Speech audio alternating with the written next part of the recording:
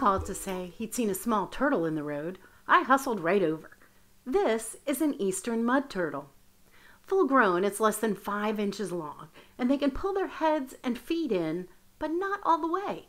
See how this one is peering out at us while being as protected as she can? Mud turtles can tolerate brackish water, but they like to live down in the mud layers, hence the name. We rarely see them, and usually when it's raining, so this little one might have just come out of hibernation or could be ready to nest. When you move turtles out of the road, always send them in the direction they were headed. It seems like we're slowing this one down, so we move further back and watch from afar as it takes one huge step after another and then sinks down into the leaf litter, almost invisible unless you know where you're looking.